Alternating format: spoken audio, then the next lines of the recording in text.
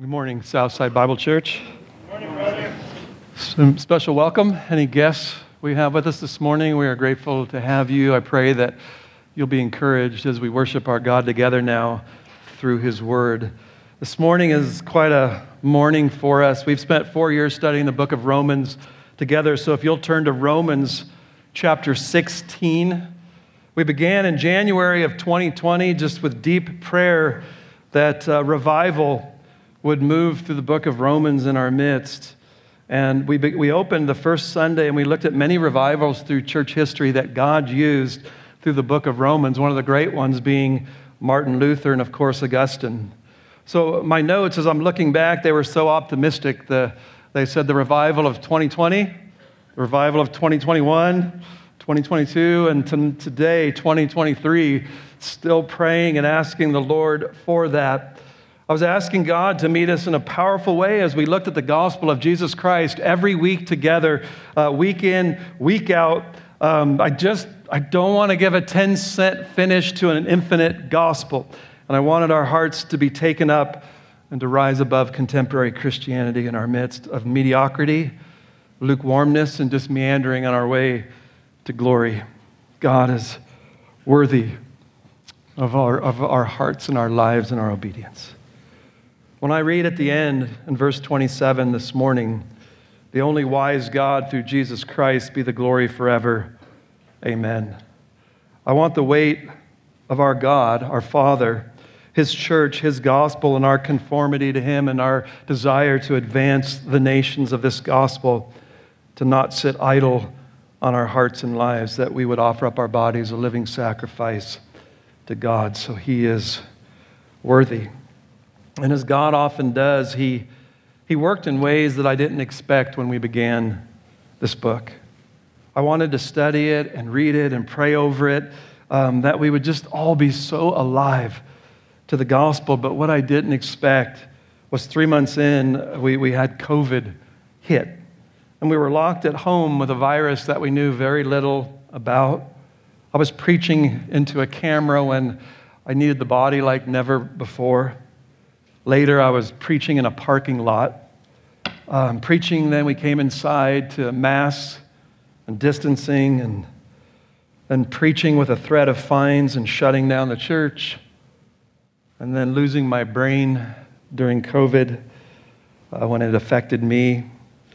Just lots went on. The government kind of rocked our worlds. Getting truth became very tricky from even our media. There was a deep division in our country between liberals and conservatives like never before. Fell into a recession. Seeing more of my own sin through this journey. But I'm sitting here this morning with a clarity of the gospel that I've never had so clear from this season of why we exist. I've been humbled before this God. A deeper love for the brethren. My shepherd's heart for this body has doubled. My deepest love and desire for what the church can be in truth and love and unity and gospel advance. What we're to be about. How do we trust God in every high and stormy gale? Just seeing what He's done in our hearts over the last 4 years. This is not the same church. It's just deeper, more focused, suffering so well. And more love to Thee, O Christ, has happened. What took place in our church plant in Lakewood, watching all of you just take hold of it and going and laboring and serving and painting and doing everything that you could. It's beautiful what He's doing. And so I pray, this is not what I thought 4 years ago. I was kind of picturing the Spirit blowing through South Denver and just hundreds of thousands of people getting saved. But it was Him putting deep in our hearts the gospel to believe it and to share it, and there are many of you who are giving your lives to do that. And so I pray that God would fan it into a flame, that we would be faithful one day at a time, equipping and supporting those who are being called out full-time. Pray that we're all seeing our calls and our roles as significant, whether we're a toe or a mouth, whether we're a frontier missionary or an accountant serving as a deacon and leading your children to Christ. Whatever it is, I want you to see that we're a family, unified, one, all with different gifts working together to lift high the cross of Christ. So our finale this morning is, how do you wrap up a letter like Romans? Well, let's look at Paul's answer because it fits. His conclusion fits perfect. I could have never came up with anything how to close Romans, and by the Holy Spirit, it's perfect. So let's look at it. Verse 25 is where we're going to narrow in. Now to him who is able to establish you according to my gospel and the preaching of Jesus Christ, according to the revelation of the mystery which has been kept secret for long ages past, but now is manifested, and by the scriptures of the prophets, according to the commandment of the eternal God, has been made known to all the nations, leading to the obedience of faith. To the only wise God, through Jesus Christ, be the glory forever. Amen. Let's pray. Father, thank you for your love and mercy, the way you've met us in this book and the things that you've done in our lives, the things that we would have never planned or anticipated, but you are using to make us into the image of Jesus Christ. I thank you that you don't work according to our plans, but we come under your perfect plan of how you will complete the work that you began in each and every life sitting here this morning that has faith in Jesus Christ. God, I pray, meet us in the conclusion this morning by your Holy Spirit through the truth of these words. And it's in Christ's name that we do pray. Amen. So in Romans 16, 21 through 24, Paul's going to give some more greetings to Rome from the saints who are with him. So last time in verses 1 through 16, Paul's greeting all the saints in Rome, and now he's sending the greetings of all those who are with him as he's writing this. And we're going to spend very little time on this because we need to park on Paul's doxology. It's as if we see the contagion of Paul's hearts for the saints. It's gripped their hearts, and they're saying, now send our love to the church, send our greeting. And so you just see this intimacy among believers. There's a spontaneity in their affection toward one another. So greet Timothy, the great protege of Paul, and we have 1st and 2nd Timothy from him. Greet Lucius and Jason and Sosipater, my kinsmen, the fellow Jews. Lucius in Acts 13:1 was the leader of the church in Acts, and most people believe that's that Lucius. Jason is mentioned in Acts 17:1 through 7. He's dragged out by a mob because of the kindness that he showed to Paul. Sosipater was mentioned in Acts 24, taking the Gentile offering to Jerusalem. And then we have Tertius. He's the one, the amanuensis. He's the secretary recording all Paul's words, and just he gets to pop in there and say, I greet you. Gaius, Paul's host, 1 Corinthians 1:14, Paul baptized him. And he has a big enough home that the whole church is meeting there in hospitality. Erastus is the city treasurer. It just begins to show how diverse this church was. And Greek Quartus, the brother, sends his greetings. And so our application as we're just moving into doxology is again the reality of genuine Christian fellowship. We have a master and a slave coming together to worship. We have Romans and Greeks. We have Jew and Gentiles. We have rich and poor. We have a oneness beyond all human distinctions in the gospel of Jesus Christ. This is what Jesus does to his people. He unifies us. He makes us one. Verse 24, the grace of our Lord Jesus Christ be with you all. Amen. Now to him, the only wise God, be glory forever. God the Father. It's just so sweet. Line after line after line, phrase after phrase. We have spent so long looking at nouns, verbs, objects, connectors like therefore, and we've just turned it over from every angle for 4 years, and the conclusion is now to him. Amen. If I learned anything these 4 years, this whole gospel, life, everything is from God, through God, and to him. To him be the glory forever. I pray you walk away just saying, God is great. Worship him, adore him. Salvation is from him. We're not going to spend our days making much of us. Just marvel at the God that we've looked at and studied. To him who is able to establish you. And this one just jumped out at me this week thinking about that. You're concluding the book of Romans. And I pray that it hits you because he closes, and Paul could focus on any attribute of God, anything that he's done. There is a list of infinity of what would you grab out as you're closing Romans. And he picks one that I didn't expect. Now to him who is able to strengthen you, we must need that. Maybe you need that this morning, wherever you're at. There's a God who can strengthen you for whatever you're facing, whatever you're going through. That's what this gospel can bring about. He can strengthen you this morning. He's able. The God of the universe is able.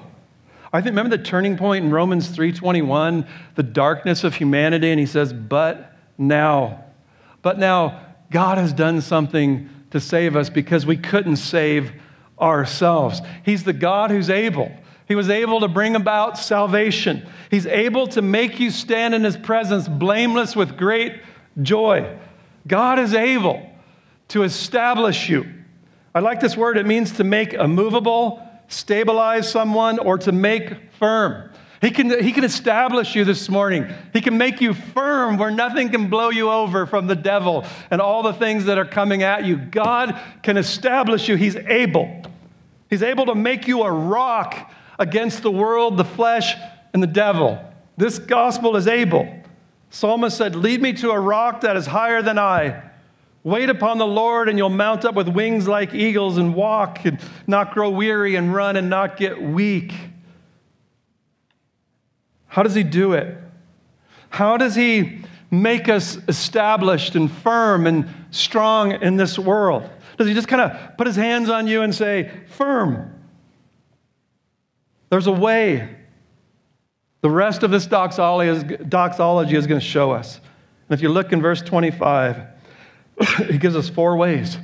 I'm going to make you rock solid according to my gospel, by the preaching of Jesus Christ. A mystery that has been kept secret for ages has now been manifested, and it's going to lead to the obedience of faith. These are the ways that God is going to make you firm. It's not just he's going to wake up and I just feel firm. There's a way that God's going to do this. And I want you to begin with me according to my gospel. The beginning of Romans 1, he calls it God's gospel, the gospel of Jesus Christ, my gospel that God gave to me. So I just want you to hear this. Nothing else will establish you. It's a simple principle. How many of us spend our whole lives looking for other things to establish us, to strengthen us, to hold us up? You might be in trials right now looking for everything other than the gospel to establish you. We run to the world's things, our own thinking, our own cleverness, and it will never make you firm and establish you. The gospel is going to do it. You get strong by the gospel of Jesus Christ. That's what's going to establish me. God strengthens us with good news. And the gospel is good news of what he's done to save us. And that good news, he says in verse 25, is the preaching of Jesus Christ. The preaching of Jesus Christ is the good news. You take Christ out of the Bible, and this Bible gives you the worst news in the history of the world. It's just all bad news. It's dark. It's black. Take Jesus out, and we're all sinners condemned to go to hell forever. This is a horrible book. Put Jesus in it, and it is the best book that has ever been known to man. There's a gospel of good news because of Jesus Christ. Put him in it. Write him into history from a virgin's womb, coming into a manger, dying on a cross, being buried, resurrected, and now at the right hand of God offering salvation to all who will believe is good news. And the good news is according to the revelation of the mystery which has been kept secret for long ages past, but now is manifested. So according to the revelation of the mystery, there's a mystery. And I said before, it's not trying to solve like a murder. It's the gospel of salvation from sin through the work of Jesus Christ. And Paul's going to give 3 participle phrases to describe this mystery And these little participles just happen to encompass the history of the world. So 3 participles, you get to understand the whole world this morning. First, it's been kept secret for long ages past. The word means silent or non-observed. Because this mystery, I want you to hear this, it's just jammed through the whole Old Testament. You can't read anywhere where this mystery isn't, but it was a mystery. It was talked about Jesus in types and shadows and figures and cloudy and promises. I remember when I was a kid, I think it was Alpha-Bits, when I would eat cereal, and there was a guy named the Hardy Boys. You guys remember the Hardy? Most of you don't, but the older people are shaking. And on this box, there was this stuff written that you couldn't read. And in the box at the bottom, you pulled out this little red magnifying glass. And you would hold that up, and you're like, I can see. I can read it. And the Old Testament, it's always there. And now I get this new lens called Jesus Christ, and I see the beauty and the glory that was a mystery that I missed for thousands of years. Now you see it clearly, and Paul is so excited saying the mystery has been revealed. The counsel of his wisdom, the outworking of the eternal plan of God. You sit here in an infinite plan that God has planned throughout history. And we've looked at it. We looked at eternity past to eternity future just in Romans 8. The mystery of his will, of this gospel. And this is so important to God that 2/3 of your Bible was a mystery that was kept secret, setting the stage for thousands of years as a backdrop so that when this diamond came into the world that was born into Bethlehem's manger, we would be able to see something so beautiful. But now is manifested. And it's too easy to walk by this statement. Thousands of shadowy years, 400 years of silence between Malachi and this. And this diamond is now placed on the prong in darkness in Bethlehem. And he's the light of the world. This is why time existed. He's been manifested. So that great mystery was hidden for so long. It's now been revealed, and this man named Simeon took him and said, Behold, let thy bondservant depart in peace, for my eyes have seen thy salvation. This is what it's all been promising and looking to, and here he is. The mystery has been manifested. That's why we come here this morning. And he says it's by the scriptures of the prophets, according to the commandment. That word is according to the determination or to the decree of the eternal God. And so this whole thing was the plan of God, his determination, his decree, and it's by the scriptures and the prophets. The Old Testament saints saw this through a lens of promise, and now we see it through fulfillment. It's as if someone turned the lights on in the Old Testament. And why read the Old Testament? Well, here's why. What was shadowy is now the brilliance of the radiance of God's glory. His Son is beautiful, and we can see Jesus through the whole Testament now and the beauty of what God was preparing and predicting and promising for us. Ephesians 1:9 said, He made known to us the mystery of His will, according to His kind intention, which He purposed in Him, Jesus, with a view to an administration suitable to the fullness of the times. That is the summing up of all things in Christ, things in the heavens and things upon the earth. He's been manifested to sum up all of history. Everything has been pointing to this moment. The Bible paints a portrait of Christ and His saving work that He would perform on behalf of sinners. And He says it's been made known to all the nations. So the plan and purpose of God is now that the gospel would go to the ends of the earth to make disciples of all the nations, to proclaim and share and reveal this mystery that's been manifested in Jesus Christ. This mystery kept secret that the Gentiles were far off and without hope and have now been brought near into this promised gospel was manifested for 33 years on this earth. The God-man has been made known to the nations. And so what this says is you can't keep a lid on this. You can't hide this under a bushel. Our calling now is that this message goes out. Christ has come, And he's the hope of glory. That's the mystery unfolded. In Christ, the nations can call upon him and be saved. The way of salvation to have peace with God. The whole book, Paul says, I am not ashamed of this gospel because it's the power of God for salvation to everyone who believes. This gospel is now to go out to nations. And I want to park on this last part. Leading to the obedience of faith. What an amazing gospel. What's come. And Paul's saying it's to go out and there's a purpose. I want it to lead to the obedience of faith. So this mystery has been revealed to nations to bring about obedience of faith. This is awesome. Faith produces obedience and it produces strength and establishing in this whole picture. Flip to Romans 1:5. I want you to see all of Romans is bookended in this phrase. This is big to Paul, and I want it to be big to you, to our own hearts. Please don't miss what Romans is about. Verse 5, Romans 1:5. So Jesus Christ was raised from the dead, through whom, Paul says, we've received grace and apostleship to do what? To bring about the obedience of faith among all the Gentiles, all the nations. Right here, same thing. It's going to go to the nations for what? For his name's sake, for his glory. And we're going to see that's the same place he's going to close. He's going to do the exact same thing. Verse 26 of chapter 16, it's been made known to all the nations, leading to the obedience of faith.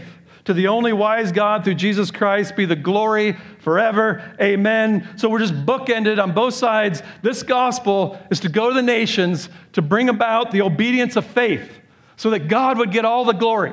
And at the close, this gospel is to bring about obedience of faith so God gets all the glory. Don't miss then what all in between has been working towards. Please, let's grab hold of this morning. This is what Paul is after, and it's what I'm after this morning. Father, please let us get obedience of faith. Don't let any soul walk out of Romans and miss this point. I pray, make it clear through an unclear preacher. I pray in the name of Jesus. Amen. So I don't want you to miss this. It's not to bring about obedience, which is what the whole world thinks. I'm just going to change my way. I'm going to live a little better life. I'm going to be moral. I'm going to help at the soup kitchen. And I got good morals now. I'm a Christian and I got higher ethics than the rest of the world. And so this gospel just makes me obedient. I obey. And yet Paul says, I want it to bring about the obedience of faith. And there's a big difference. One was the Pharisees, and they tried to just obey externally, and they never could get there. That is not what God wanted. He doesn't just want external obedience. He wants faith from a new heart that issues forth in a transformed life. So if you're here visiting, this is the difference between going to hell or going to heaven. Whether you get this or don't is right here in this one little phrase. You can't walk away from this letter without understanding this. This whole letter has been to get you to this place. So it's not, here's your duty, go live it. Hope you guys do well. I'll pray for you. Work hard and get God to like you. I read a guy today who said, my first 27 years of life, I've spent the next 27 trying to make up for what I did. That's not the gospel.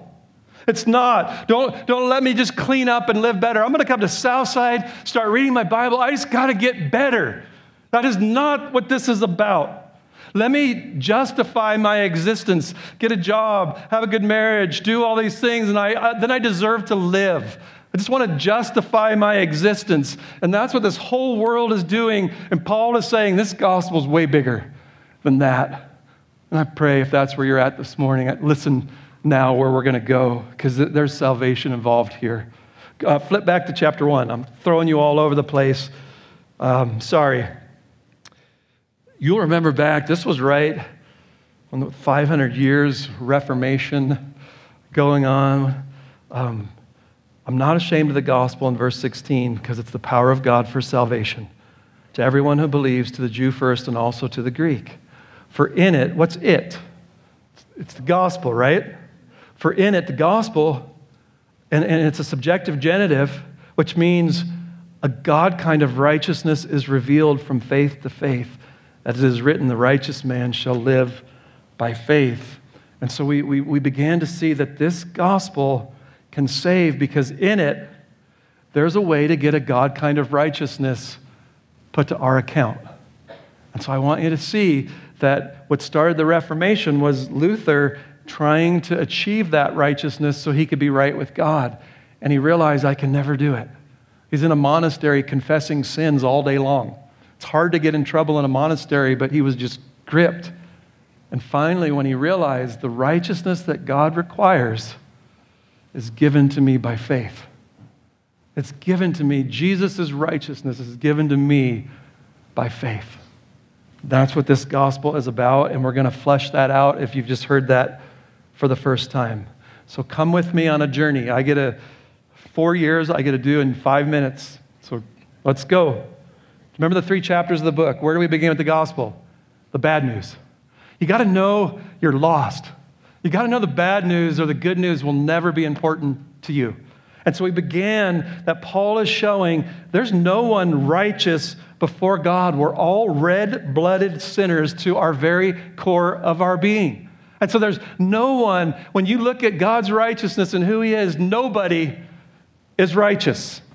And Paul says, what, are we better than they? In Romans 3, not at all. We've already declared that both Jews and Greeks are all under the dominion of sin, as it's written. So listen to your picture. There's none righteous. What about me? No, not even one. There's none who understands. There's none who seeks for God. All have turned aside. They've become useless. There's none who does good. No, not even one. And so our problem is that we're not righteous. And Paul spent 3 chapters because he wanted you to know that. And we spend our whole lives saying, I don't want to hear that. I'm not that bad. Have you seen my neighbor? Have you seen my brother? And we just always want to spend our whole lives saying, I'm not that bad. And Paul's making you look in the mirror and say, you are that bad. You're not righteous. You don't love God from your heart. You love yourself, and you're trying to work to get him to accept you and appease you. And therefore, in Romans 1:18, the wrath of God is upon us because we're unrighteous. Not for a wrong reason, for a right reason. His wrath is on us. So what do we do with that? Well, we run to the law. We run to the law and say, I got to get right with God. I got to start going to church. I've got to improve. I've got to justify myself before God by my performance. And we spend our whole lives trying to do enough to get God to accept us. And Paul makes it very clear in Romans 3:19. We know that whatever the law says, it speaks to those who are under the law. Here's why the law was given, not as a chin-up bar or a ladder, that every mouth may be shut before God. I'm unrighteous. And that all the world might become accountable to God. Because by the works of the law, trying to do enough good things under the law, no flesh will ever be justified in his sight. You can labor under the law. What do we sing? Not the labors of my hands can fulfill thy law's demands. I cannot. And he says, no flesh will be justified, for through the law comes the knowledge of sin. The law is a mirror to show you that you're sinful, not to clean your face up on it and get right. It's supposed to work to say, you're guilty. You're a sinner. Look it. So there's a big problem. And this is one for the ages that only the wise God that we're going to worship at the end can fix. We're unrighteous by our heritage. By being connected to Adam, when he sinned, it says it was imputed to all of our accounts. So we all come into the world spiritual stillborns because of what Adam did. We come in with our nature turned inward, and now we're selfish by nature, so our very nature is corrupted, and then our actions come forth, and we have sinful actions. So we got a bad heritage, we got a bad heart, and we got bad behavior. So the wrath of God is rightfully upon us. So to be in the presence of God, please hear this, you got to be perfectly righteous, because he says nothing unrighteous can be in my presence. And so how do you fix that? unrighteous people with a holy, righteous God, and I can't be right till I'm brought back into his presence. How can I ever get back into his presence? Do you see how deep and pervasive the problem is? World religions have been trying to fix it for the history of the world, and they can't. Because they're like, go do this, go try this, go do some kind of performance, fly your planes into a world tower, trade center. There's no hope to fix this in man. Humanity has tried everything. Religion cannot fix your problem. The wrath of God is upon you if you have not believed in the gospel that Paul has been sharing with us in the gospel of Romans. The gospel of the wise God who architected a plan, kept it hidden, and has now revealed it in his Son. Flip back to Romans 3:21. I'm going to try to quit talking so much because I'm going to go way over. But you got to hear this. You got to hear this. And when I'm gone, there's a dear brother who's going to preach it to you again. Verse 21. But now, this is what God did. Apart from the law, there's another way to try to get righteous. Apart from the law, the righteousness of God, again, that's a God kind of righteousness, has been manifested. He showed another way to get righteous. And it was witnessed by the law and the prophets. It was in there, talking about it, revealing it. It's always been there. And it's the righteousness of God that comes through faith in Jesus Christ. And in case you missed it, for all those who believe. It's now by faith, believing in what Jesus Christ has done. There's no distinction. For all have sinned and fall short of the glory of God. Here's the remedy. You can be justified, and that word means declared righteous. So the whole gospel is you're not righteous. And now it's saying in this gospel there's a righteousness revealed. And so how do I get justified before God? How can God say I'm righteous when I know I'm not? Being justified as a gift, so it's free, by his grace, meaning God does it all. You do none of it. God is the giver, you're the receiver. Through the redemption which is in Christ Jesus. Jesus went up on a cross and he paid the ransom price. The soul that sins must die. And Jesus died on that cross in our place. And God pierced him through for our transgressions. And God displayed him publicly as a propitiation, which means to appease the wrath of God. So the wrath of God against our sins was averted on the Son of God, so that now there's no wrath left for you. There's no condemnation for those who are in Christ Jesus. By faith, he says, verse 28, we maintain that a man is justified by faith apart from the works of the law. There's a way to get righteous apart from you working. It's by faith in what Jesus Christ has done. And so my question is, how can God declare you righteous when you're not? That doesn't feel right. You can't just say, Ken Murphy's righteous, because I'm not. And this is the whole book of Romans. We've gone over it a lot. It's called logizomai, and it means imputation. And the imputation is that all the sins that I've ever committed, past, present, and future, were imputed to Jesus. And Jesus went up on that cross and he bore the wrath of God for every sin that I ever committed. He was punished for every sin. You don't have to pay double jeopardy. Jesus, why else would he be on a cross if he wasn't bearing the wrath for our sins? And the other half of the gospel that I didn't hear till I graduated seminary is that the righteousness of Christ who came into this world, and he was perfect righteousness. And God says, I will take that and logizomai it to your account. Please hear that. So that you can sit here this morning as righteous as Jesus before the eye of the judge, God the Father. And he can look at you and say, you are not guilty because your sins were paid for and you now have the righteousness of Jesus in your account. I love this gospel because in it the righteousness of God is revealed. There's a way to get righteousness apart from the works of the law, but by faith.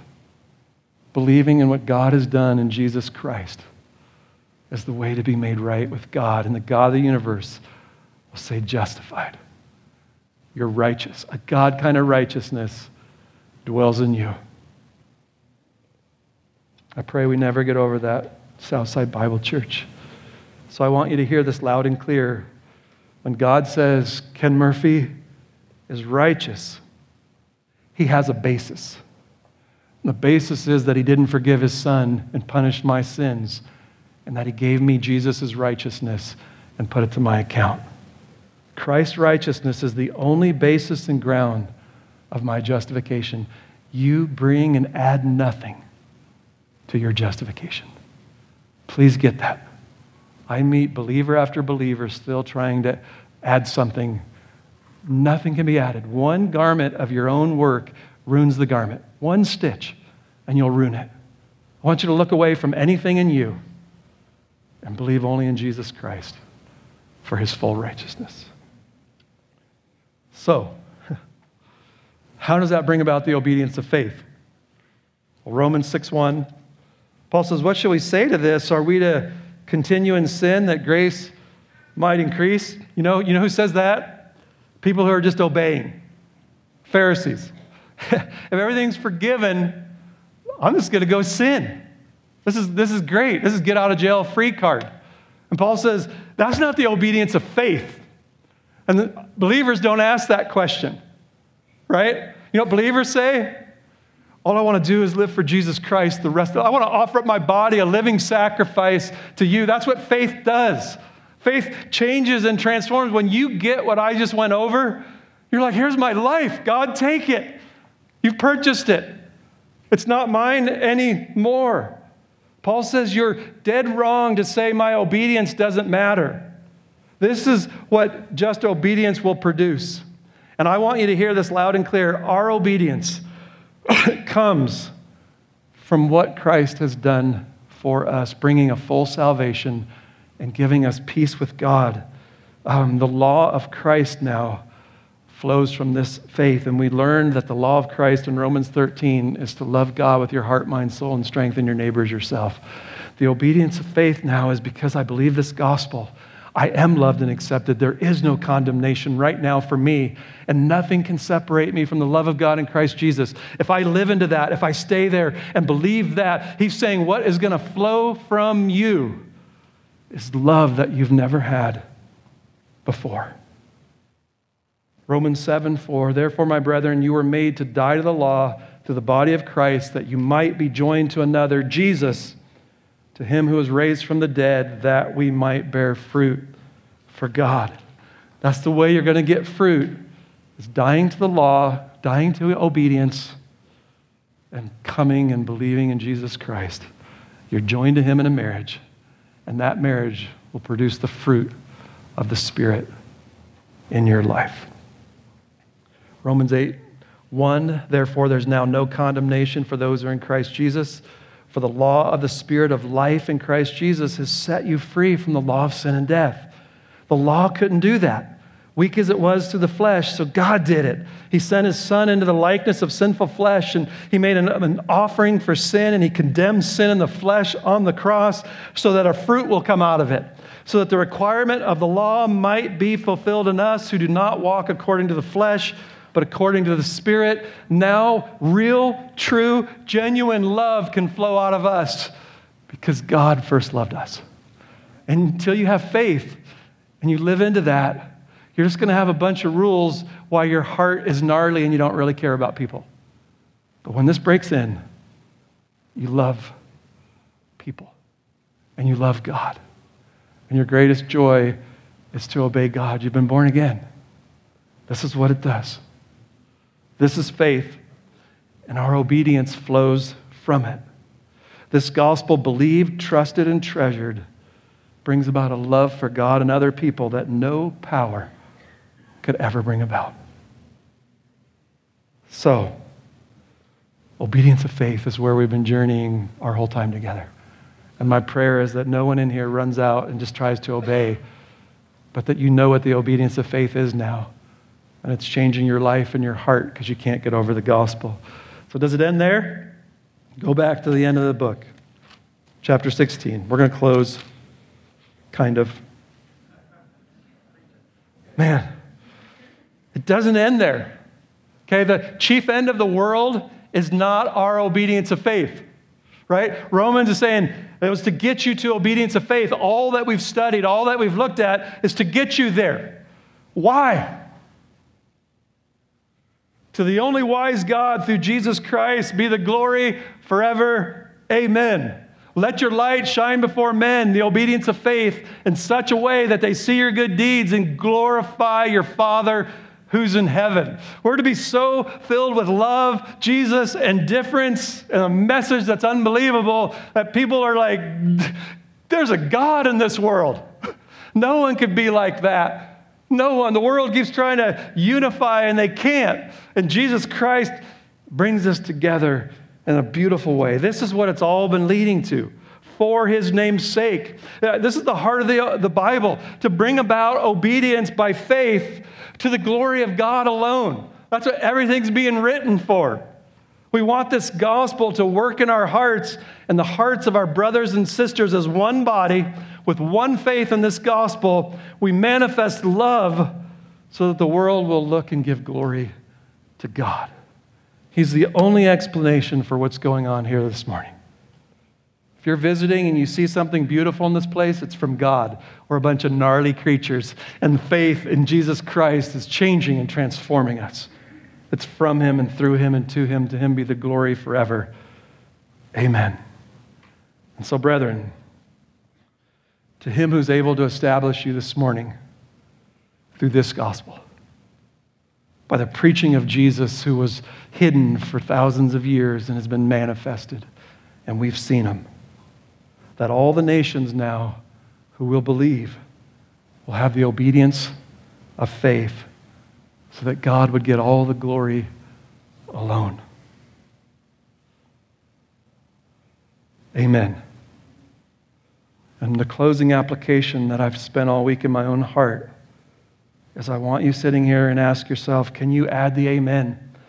And what the amen means is this is true. I'm with it. I believe this with all my heart. I grab this. I love this.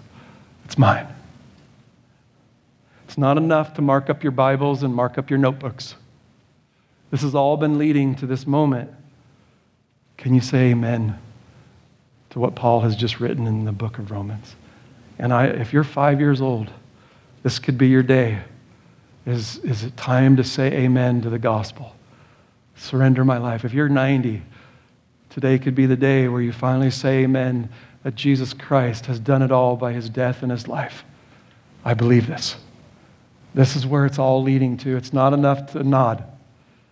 In your heart, can you say amen to the 4 years of what we've studied? Can I bank my life on this and entrust my whole soul and eternity to God's plan and gospel of Jesus Christ? Can you say amen to this gospel? Let's pray. Amen. Father, thank you for this gospel. It is the only wise God who could come up with this. We worship you, God, for this plan. We marvel at what we've seen, and we love that it's all in Jesus Christ. Glory be to Christ. Father, he is our only hope. He is the only way. He's the Savior. His death is the only way. His life is the only righteousness that will ever work. We look away from anything in ourselves. There's no hope in us. And by faith, we believe in the Lord Jesus Christ. And we're justified and have peace with God. And that will begin to sanctify us and bring about the obedience of faith. The life lived that comes from believing this. The supernatural love that will flow from us to you and to others. God, thank you for what this gospel does in every heart. I pray that there will be none in this room who can't say amen. Let them in the quietness of their heart before their God look at Jesus and say amen in faith. God, I pray this in the name of Jesus Christ.